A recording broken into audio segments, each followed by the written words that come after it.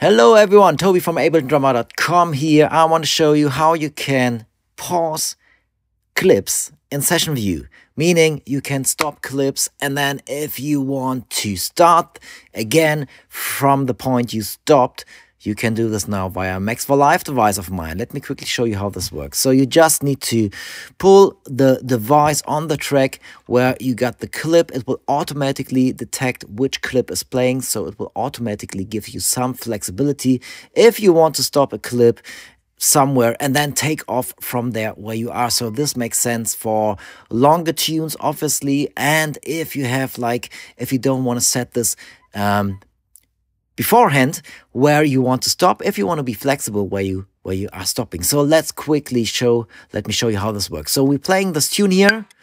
So I got the metronome switched on so we can see where it's happening. So I have the device here, press on stop, and it stops.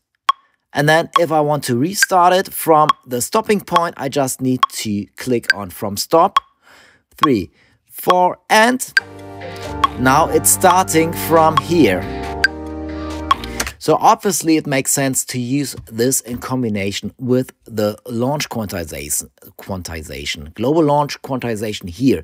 So this should be set to a minimum value of 1 bar. That just makes the most sense.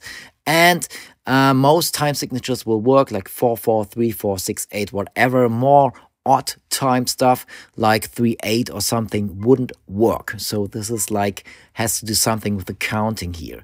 Okay, so you can actually set this up for a lot of tracks. So just imagine you have a full tune being played, you have different loops happening, but you want one loop or some loops to still keep playing while you're stopping the main tune. Yeah, so I've set this up here with just a nice second rhythm, and I set up a few MIDI clips here just to show you how this works. So we need to go on the one track we have here, and we're going to use a second device which is included as well. So we are just using this one, and we're going to activate a few tracks we want to be looped and stopped and restopped, paused, restarted here. So let's add the tracks. So we have track number 1, track number 2, track number 3, 4, and 5. 3, 4, and 5 are the ones I want to add. I want to stop here as well.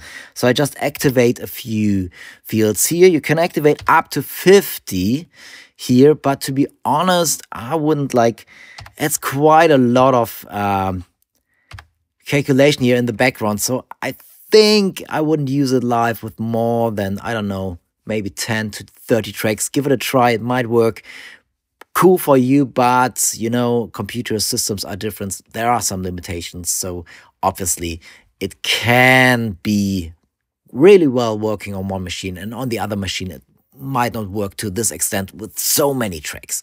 Okay, so let's set this up real quick. So we're now playing the tune from the top. Let's say from the top. We can set all from the top here as well. So now we're playing from the top. You can see this, and switch this track on. So I'm now press stop. So all the clips I defined are stopping now. You can see this track 1, track 3, 4, 5. All the same clips in the same scene will stop here. And this one is still happening, number 2. And now I can go from restart from stop. Oh, it's a bad wording, to be honest. Okay, but you know what I mean. Okay, so let's press this, and you can see they are all running, and all those clips here change the starting point as well. Here is one good example of why it didn't change the starting point, and that's due to that the end marker here was still down here. So if the end marker is here, you can't set this point via automation to the endpoint. So you need to make sure a few things here. First of all, loop needs to be switched on for audio tracks. So make sure you have loop switched on, and as well warping, which makes sense anyways if you want to have stuff staying in sync. As I mentioned before, 1 bar global launch quantization makes the most sense here, I think so. as well.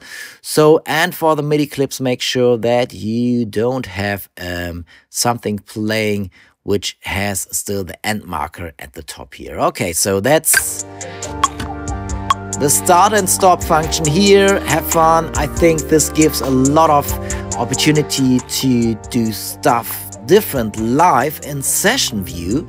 So check out the device. There is a link in the video description here to check it out. Cool. Have fun.